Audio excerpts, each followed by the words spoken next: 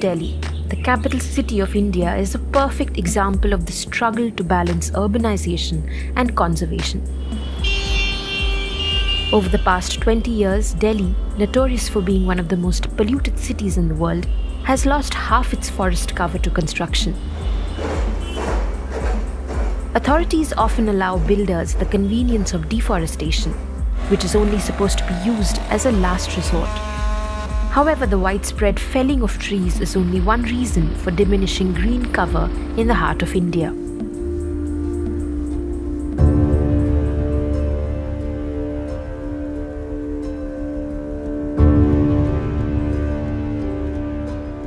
Barbed wires, telephone cables, and concrete bases are common choking hazards for the wild trees and shrubs sprouting along Delhi's pavements and streets. However, only few residents have taken heed of the tragedy of constricted branches and suffocated roots in a city that's already struggling to breathe.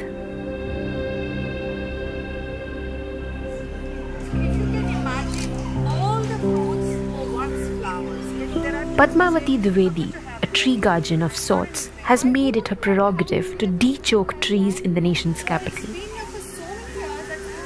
For almost 14 years, she's been working to bring attention to the growing chasm between humans and the natural, unmanicured world. People have lost connect with the wild trees, which they title them inferior. There's an inferior looking down upon the local parlance, the jungli पौधे. So they call it jungli पौधे, and that's because we no longer depend on them for our needs. There's a huge disconnect and the distance between them and us, because all our needs are being met by products that come off the shelf. There is a fashion trend that goes, ficus benignium का trend चलती है 5 साल, फिर चलता है कैलिएंड्रा का, फिर चलता है रॉयल पाम, फिर चंपा, and none of those are native to India. One of the consequences of the public's apathy towards native plants is the introduction of foreign species.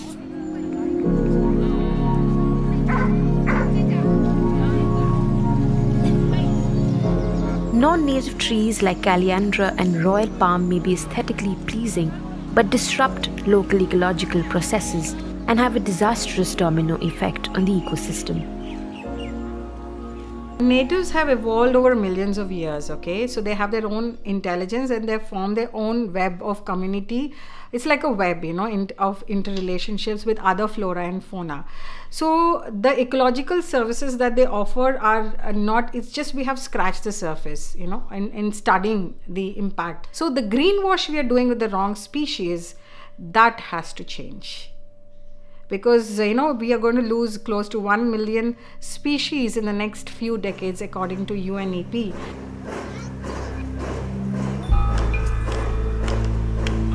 Another dire consequence is concretization, which is the process of pouring concrete or tar over the base of a tree during construction activities to smooth over its roots.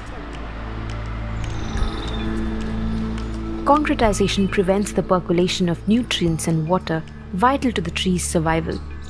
It is the silent killer of Delhi's green lungs. When you choke the trees with cement, the roots on top get burnt in the heat, and most of the roots are on the top 1 meter. So I guess it does take a huge toll on trees when you choke them, because the roots are not aerated. They get burnt under the heat. They cannot, the microorganisms cannot exist in that soil, and they don't get any water.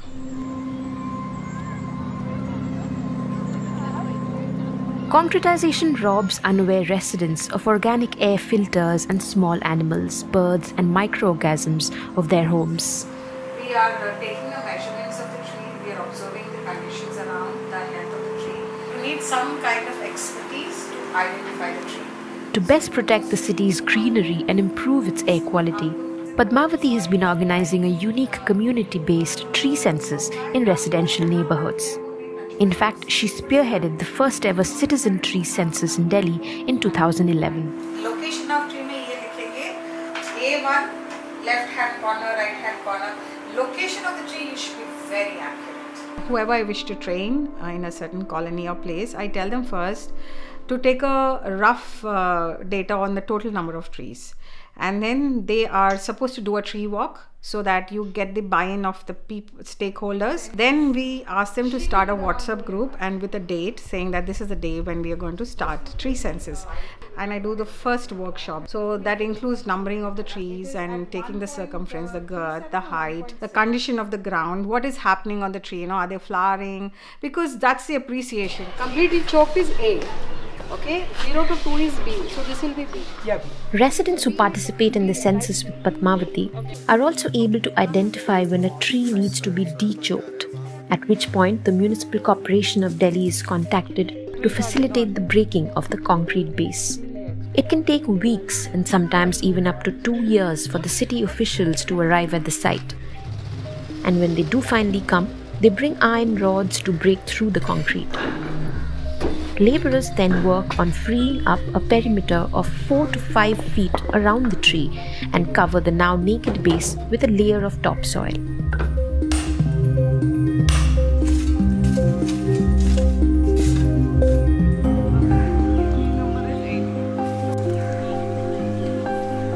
The tree census has also made residents cognizant of ineffective environmental protection laws. Delhi has a policy mandating that 80% of felled trees in an area must be replanted. However, Valerie Sheel, an urban ecologist, says there is no consistent evidence to prove that this transplantation policy has been scientifically executed or been successful. We are fundamentally changing the ecology of the city by, with these policies that allow transplantation, that allow compensatory afforestation. Officials in the Public Works Department and Municipal Corporation of Delhi also have the power to bar construction that may alter green zones. But between 2015 and 2018, the Delhi government had not rejected a single request to cut trees, resulting in over 17,000 trees being raised. There has to be some application of mind in granting permission to fell a tree. Just because somebody has applied for permission does not mean a tree needs to be felled. This is especially for neighborhood areas. One of the most significant benefits of exercises like the tree census is that they remedy helplessness. Concerned citizens who may otherwise be discouraged by red tape or overwhelmed at the mammoth task of conservation can see the fruits of their labour through community-based intervention.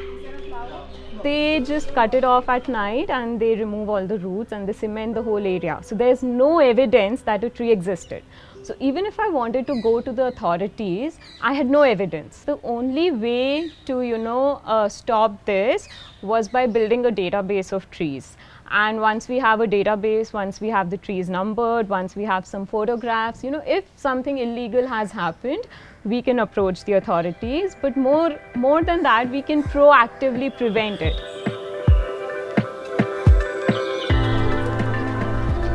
So far, Valerie has logged and numbered 5,000 trees in Delhi. She has even trained young students in the art of data collection, some of whom make time for tree logging even before school starts early in the morning.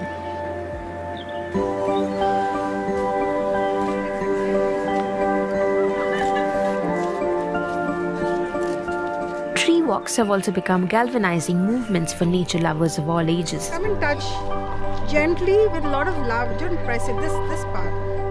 They have allowed some to rediscover their childhood love for plants and others to have a renewed relationship with the environment. I go back with the feeling that the trees around us are actually our elders for all the human race, and they deserve a lot more respect than we give them. Afforestation is a very, very important component of our future if we want to survive as a race.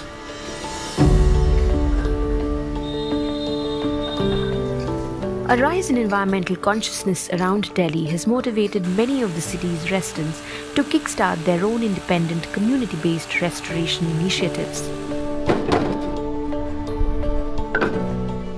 Mukesh Soni, a systems analyst at Jawaharlal Nehru University, has spent 101 weeks planting trees with other members of the Divine India Youth Association Delhi chapter. So our next plan is that tree census of our nearby locality. We will select a particular location for the tree census purpose, along with our weekly plantation and other activities which is spending out with the nature.